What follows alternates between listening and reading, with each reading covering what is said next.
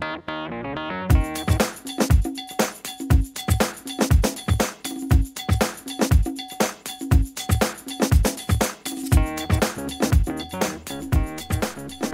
this is Keith Hubbard of True Principles, and I'm excited to be with you guys today to share some more powerful principles on families and relationships. So today's principle is on communication, and we hear all the time about communication and how important it is in relationships, but usually how we talk about it is all this like structure and these parameters behind how to communicate with one another.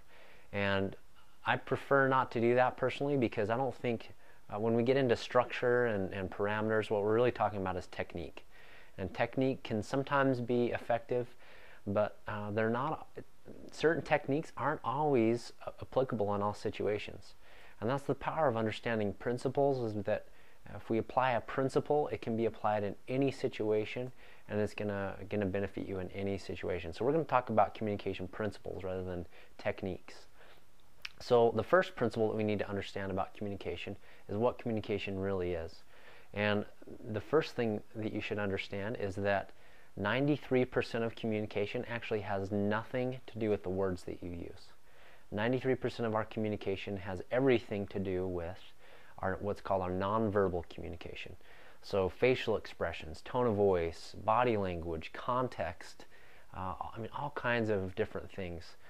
If you roll your eyes, or you exhale, or there's a sigh, all of these things have these nonverbal meaning to it that we interpret and understand.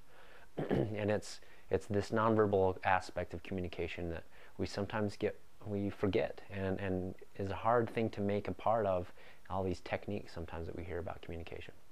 So just to illustrate this as an example, let's say that your wife asks you if you love her, and you say, "Yes, I love you." So in that moment, because of the pause and maybe the look down, and there's like this kind of moment of pondering going on, that insinuates that maybe you were unsure, right? So that's that nonverbal component of that word, or that phrase. So, but you said, "Yes, I love you." And this is where arguments oftentimes happen, because we get wrapped up in the facts. Well, I said that I love you. Like, why are you angry at me? And what we're not accounting for is the real meaning behind it in our nonverbal communication. So versus someone says, or your wife says, "Do you love me?" And you say, "Yes, I love you." In that, do you hear there's conviction in there?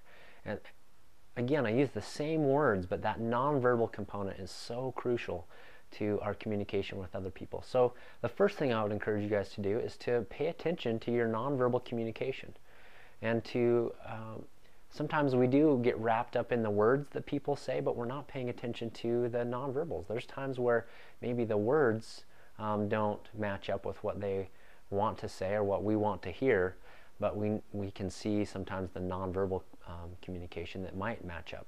And just depending on the space we're in, we might try to side to either one or the other in order to start an argument and get our power needs met and all those kinds of things. So pay attention to what's going on there.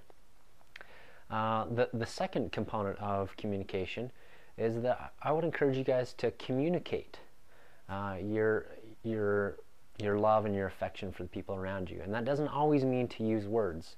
So communication, the huge part of communication is simply just about expressing our love and compassion and our feelings towards other people. So sometimes that may mean that you need to say to your wife or to your kids, "I love you."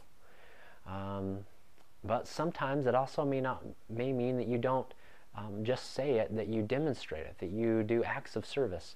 There's a great resource out there called the 5 Love Languages. If you haven't heard of this by now, go check that out.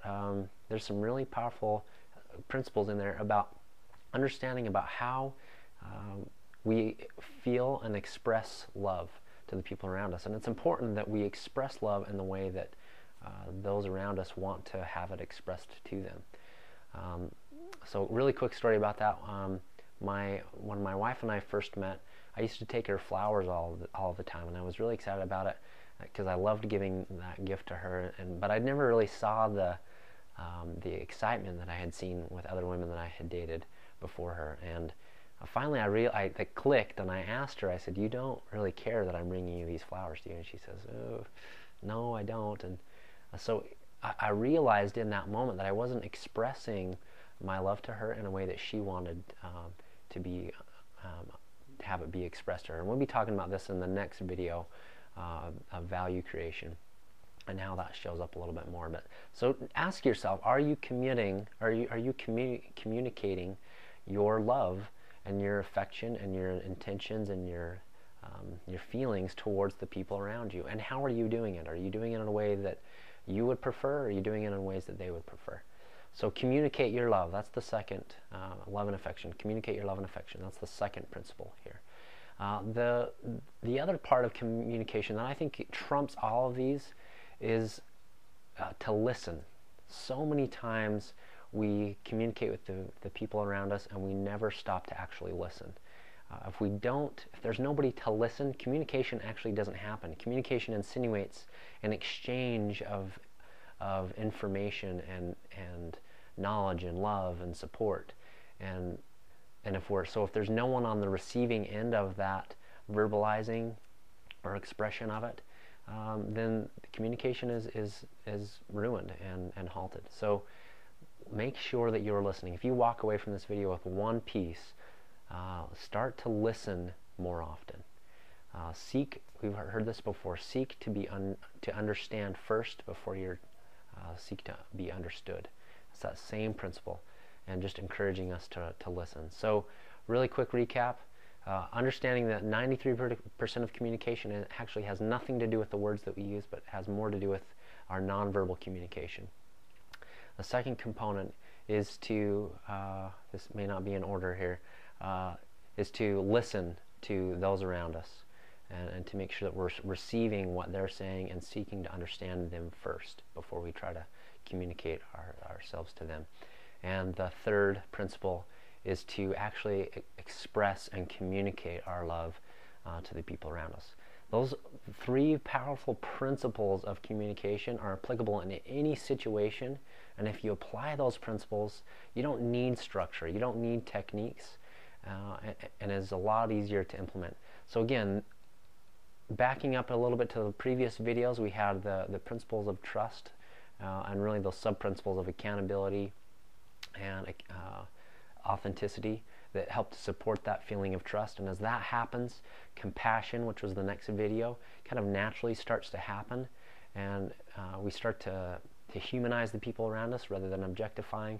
And as all that is happening and in motion, the natural next kind of phase of all of this is communication. As you start to do those three principles that we talked about and implementing that into your communication, we start to create such a powerful flow of within our family and our relationships. So next week we'll be talking about kind of that next component, which is value creation, and that will be the last of these 4 principles of deep and meaningful relationships. So I hope this has created value for you, and please remember, your prosperity is always your choice. All right, take care.